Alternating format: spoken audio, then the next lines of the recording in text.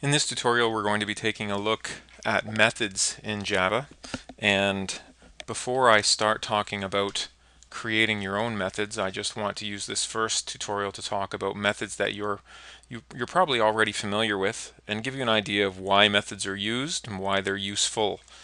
So the first method I'm going to talk about is one of the system methods.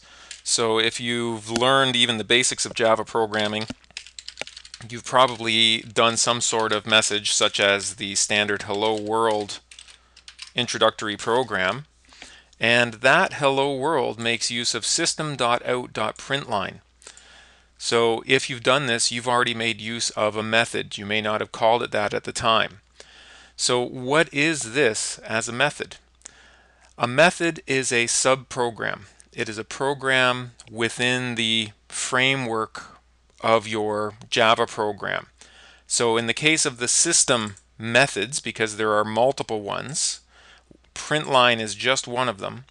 This is a program that some other author or team of authors has written to allow you to quickly and easily display information on your whatever your output terminal happens to be. Here in Dr. Java, it's going to end up being the interactions pane down here below.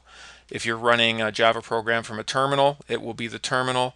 And if you're doing more complicated interactions into a graphics window, you would have other methods that you would use to send output there. So system.out.println is a method that is specifically written to send information to whatever your default output device is. And in this case, it's my interactions pane. So that is an example of a method that someone else wrote. It's something you're going to use a lot, something you've probably used a lot already, and it's predefined. And the advantage of it is that rather than having to, first of all, figure out how to write that code yourself, and secondly, having to duplicate that code many, many times over, every time you want to put something out on your display, you can just use this very convenient command, system.out.println. Now this is an example of a command, and another word for this is called, so this is a procedure or a command, or some people might call it an action.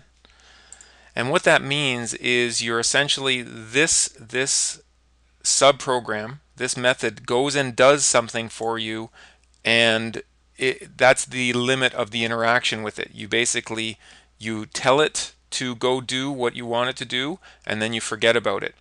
You're not waiting for anything in return.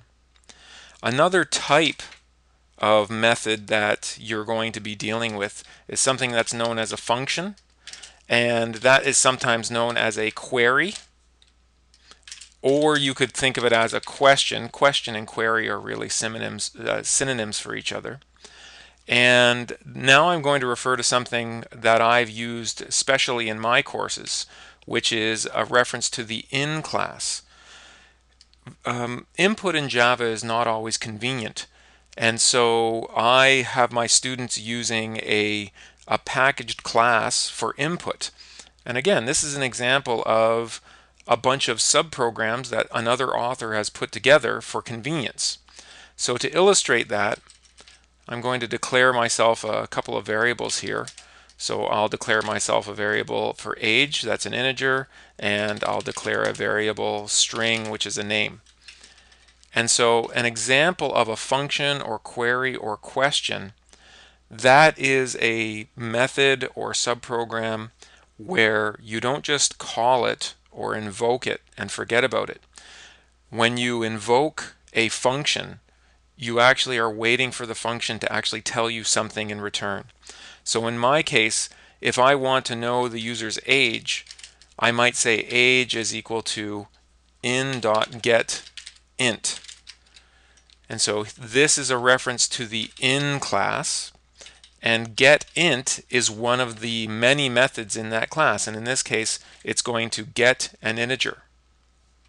I could also do something like name equals in.getString. And so there we have another example of an input method. It's in the same class called in, but this one has been designed to specifically get a collection of characters from the keyboard. So that is an example of two different types of methods. One of them is a procedure, which is just something that goes and does something. And the other type is a function or a query. And not only does it perform some actions on its own, but the result of those actions is returned as a value. And typically, we will save that value in a variable. There's one other type that I'm going to refer to, and that is there's an entire library of math methods. And some of these are procedures, but most of them are functions. And those are going to be the ones you're going to be most familiar with. And the way they work is the same way as this custom in. So these math methods, these are built into Java, which means everybody who works with Java should have access to them. And so, for example, let me just declare another variable,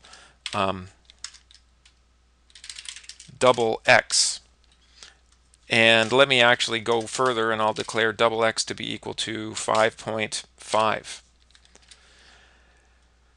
A math method is going to allow me to perform different mathematical operations. And I want you to also see that you can use functions because they return something. This print line is outputting something. What goes here doesn't necessarily have to be a string. It could be a variable, or it could be something that I could store in a variable. So I could, for example, say, I could do something like this: x equals math.sqrt of x. So here I'm just using this function in a straightforward way. The value of x, we always start on the right side of the equal sign. The value of x is currently 5.5. Math.sqrt quite obviously calculates the square root of whatever it is that we put in these brackets.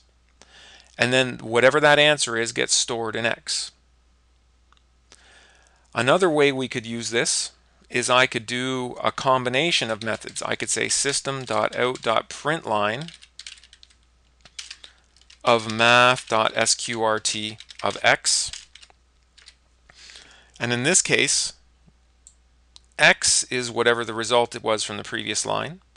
And then we take the square root of x, and then we output that result to the interactions pane. So you can see that you can use the return value from a method. You can use that as the argument for assigning a variable. You could also use that as an argument for another method. And the way you string these together, really, it's limited only by obviously the rules of Java and how your imagination and the way that you structure things in your mind, how you think about these things. Obviously, some people would rather just calculate the square root and then they'd want to output the variable on its own, and that's perfectly fine as well. Okay, so there is a very quick introduction to the idea of methods. The idea that these are predefined programs that someone else has written. Some of them are provided to you as part of the Java standard package. Some of them may be these custom programs that are provided to you by a teacher or by a colleague or by the company that you work for. But they're predefined for you. You're allowed to use them in your programs, and you don't have to write them yourself. And that means that you actually don't have to know how they work as well. And that's the end of this tutorial.